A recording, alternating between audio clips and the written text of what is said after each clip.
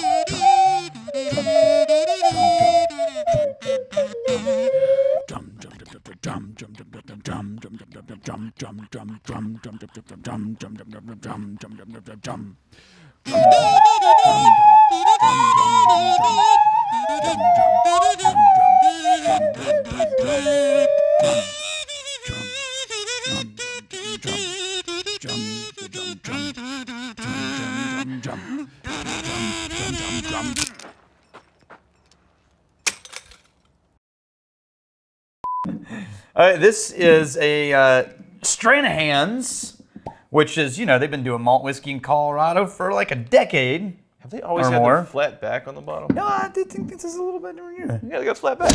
Yeah, Look right here. I've never seen the flat back. Here's the other one. That's Round. more of like Flat. That's just like a wine bottle, but it has a little bit of an angle. I love how on their stickers they have somebody write in random comments. How fast is light speed? Yeah, but can you imagine doing that over like 400 bottles? Come up with something clever and then write it 600 times. Yeah. You're gonna get over being clever real quick.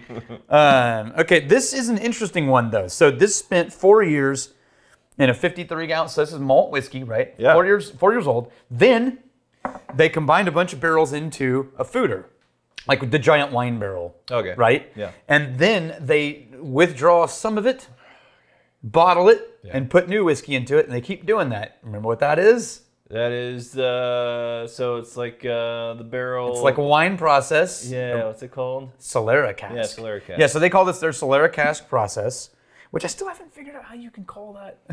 But so it doesn't matter. Beautifully winey with the fruit notes. Oh, it's this fruit explosion. This is not an actual wine finish. Yeah. Right. Yeah. It's just the barrel is. It's a wine barrel. It's not a wine barrel. It's not a wine barrel. No, it's just a size? It's just a size. Why I'm getting like the fruitiness. No, that's the malt, baby. That's the malt? Yeah. Dude. This is up there with like Balcones That Lineage. is one of the fruitiest malts I've ever had in my life. Oh, yeah. I'm thinking, oh, this definitely picked up some red wine, rich, sweet fruits. And you're saying, no. Nope. Nothing to do with wine. It wasn't Nope. a used wine, giant barrel. Nope. This is the fruitiness coming from the malt. That's impressive. That's even more impressive. Oh. That is just apricots and almost cherry. I got Peach. like an oaky. It's the cross between a simple syrup and a honey. Yeah. Yeah, like you Yeah, combine yeah. simple syrup and honey like with some a oakiness. honeysuckle, almost. This is up there with Deanston for me, and like that honeysuckle fruit sweetness. Yeah, I think I'm getting more liveliness, more punch than a Deanston. Yeah. It seems like it's There's more a little dense. dryness to the end of this. It's Yeah. almost like a woody, oaky, spicy vibe. The proof on the Stranahan's Blue Peak single malt whiskey? 43%. Okay. The nose is beautiful. Oh, yeah, it's lovely. There's the. Ooh. It's beautiful, mild. Man, that would just. You said mild? That would, yeah. But then, oh, wait, hang on. The oil is coming back. Yeah. It sort of went down like butter for me, and then now it's unfolding. I was going to say a vanilla cream that has so much fruitiness. The fruit is just pummeling this vanilla cream note into submission, but the vanilla cream is like, no. I got this. No. Oh, Wow.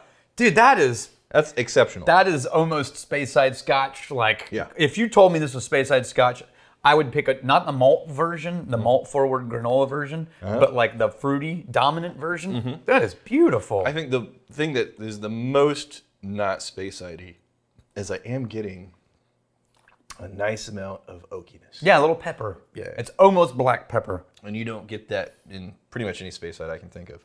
Yeah, it's kind of zingy at the very, very end. Yeah. The wood, if you like Space Side, but you wish you could have like a little bit of like a wood character wrapping around all I that. don't know, man. I'm gonna pour you a Deanston because I have the same memory of Deanston doing that. This has some more zesty, more lively, more densely concentrated with the sweetness. Deanston, I think this is going to be It's more earthy. more. I was going to say more soft, natural vanilla, less fruity. It's more earthy, but same fruit. Yeah, and it's a little more bitey. So it's even more pepper zesty at the end because a little bit of that peat. But it's got the same fruit bomb You think the middle. Deanston's more bitey? On the tail end, yes. Man, no. I'm getting, and not bitey in terms of ethanol layers. Pepper or... Yeah. No, this has got that what- peat little zing. What's the proof on the Deanston? 46. 46. So that's higher proof than this. Man, that Stranahan's I'm getting more flavor. Just if we're talking about a general amount of a generic term called flavor. What do you I'm mean? getting, this is my Stranahan's. Okay. I'm getting more flavor From the Stranahan's. from the Stranahan. Me too. Yeah. I agree. This is just more of a classic Stranahan's malt, Uh-huh. right? I wanted to see... It's like more of a sweet tea. Some lemon in there. Yep. Gotta say, this is just kicking ass. Yeah. I mean, that's good, but that Yeah. is a great whiskey. Wow. I like it. You and I were talking. I mean, definitely, if you would prefer a Space Side, this is more home turf. you and I were talking yesterday about Colorado. Yeah. And the amount of like really good stuff coming out, like Stranahan's, Yeah. Deer Hammer. Yep. There's a couple more at least. Oh, yeah. Yeah, that. They're doing good shit. Damn. Damn. Damn. Is that like a readily available? Damn. Or I is think that just a limited edition type it's deal? relatively limited, but I've seen it in Austin too. Okay. I don't know if it's in Austin at scale, Okay. but I've seen it. Yeah, I like the hell out of that. Brian Mills, whiskey exploration is an expensive hobby. Yep. I hesitate to think how much I have spent on the last 5 years to experience the bottles and pours I've experienced. Don't think about it. Yeah. No, we were having conversations about this. At one point, I was wondering, like, we had to do insurance recently, like renew our insurance. And I was like, I really need to start including this. Not telling them what it is, Right. just telling them how much money we would lose if this room failed somehow. Just fell in off. any way, or if like fire or anything. And I started looking at the numbers of these and I'm like, oh man. You know what we don't need on the Balcones escarpment? An earthquake? Yeah. We'd be screwed. Half of Texas just slid into the Gulf. Screwed, yeah. Good night. Yeah, like half the state's underwater, but really the main thing Yeah. is the whiskey. Scott Forsyth. Yeah. So you can't tell a whiskey scotch unless it's made. You can't call a Call. whiskey scotch unless it's made in Scotland. Irish unless it's made in Ireland. Bourbon unless it's made in the USA. We are allowed to use single malt, rye, or corn anywhere in Right. the world. But what is a bourbon style whiskey called? Is it not? If it is not made in the USA? Yeah, It's I not love corn the whiskey. idea of that. Now, you know who is So the they only person I basically know? did everything in the parameters of bourbon, but outside of the U.S. Right. The only person I know who did this in a big brand way was Crown Royal did a bourbon mash.